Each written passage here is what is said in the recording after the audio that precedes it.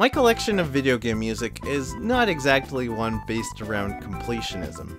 I don't keep vast libraries of soundtracks, I cherry pick the ones I like. Sometimes I'll just take one from one game or dozens from another. Even with my favorite video game soundtracks of all time, I'll leave a few out.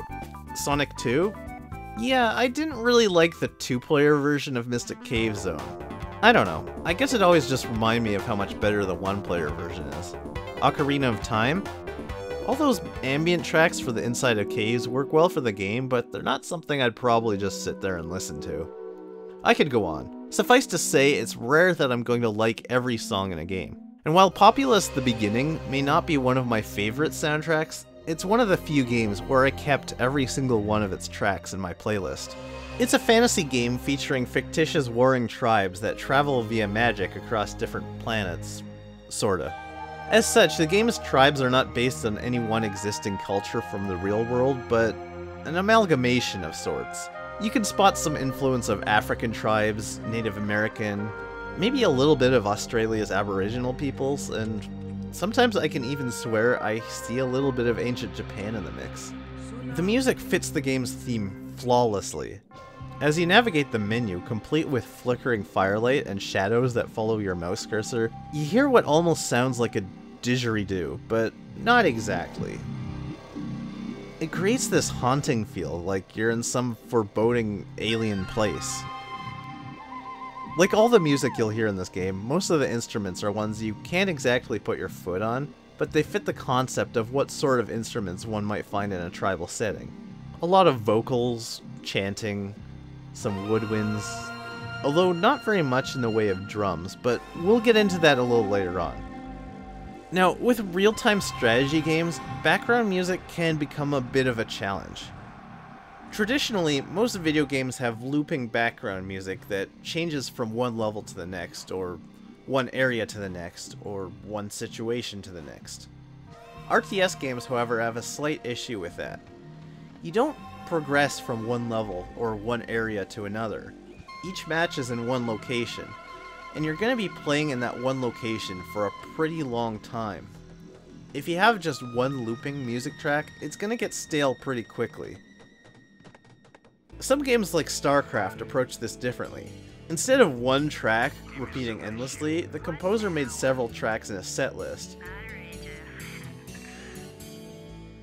The game plays each one once, then moves on to the next, until it reaches the end, then jumps back to the first. This just means that now instead of one, you have 3 songs that repeat forever. Or 4 if you got the expansion. Is that slightly better? I guess? But it also means none of the music loops. What's wrong with that? Just that video game background music is most often used to create a certain feel and provide atmosphere and just kind of sink into the background. When the music seamlessly loops, it feels more smooth, less distracting. You can enjoy it without always noticing it.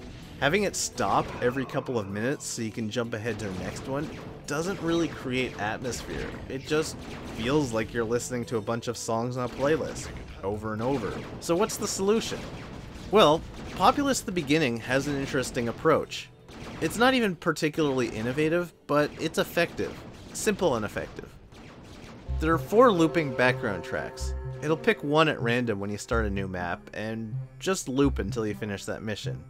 Or zoom out to space. It's a weird thing. Let's take this one for example.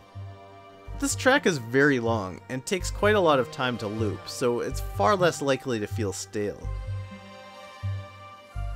There's something so soothing and serene about it. It gives the feeling of being in nature. It has a pristine and peaceful quality to it, but there's also just a bit of an edge to it. Something to remind you that you're not completely safe while the enemy tribe is still out there.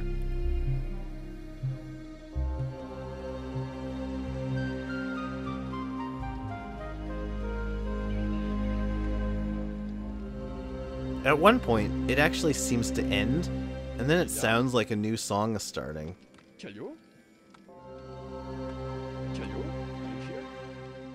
Almost like with StarCraft system.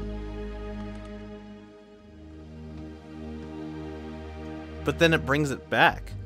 And you can see how even this new direction it's taken is still connected to the rest of the song. It's very well done, making the basic theme stretch out throughout the whole piece without getting old or repetitive. Now, you'll remember I mentioned there's not much in the way of percussion.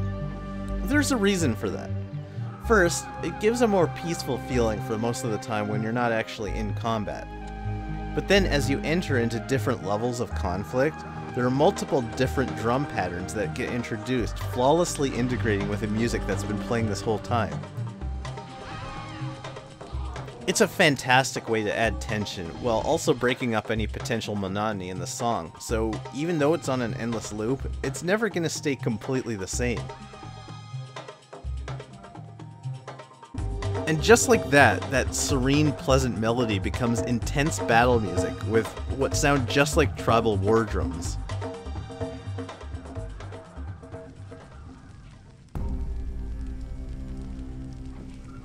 The war drum patterns are actually even subtly different to go with the different music tracks. This was all very carefully composed. Each track had to have been painstakingly arranged so that it can sound peaceful, suspenseful, or full of action-packed intensity with only the percussion ever changing. Is there a perfect solution to the RTS music problem? I don't know, but this is the best one I've seen.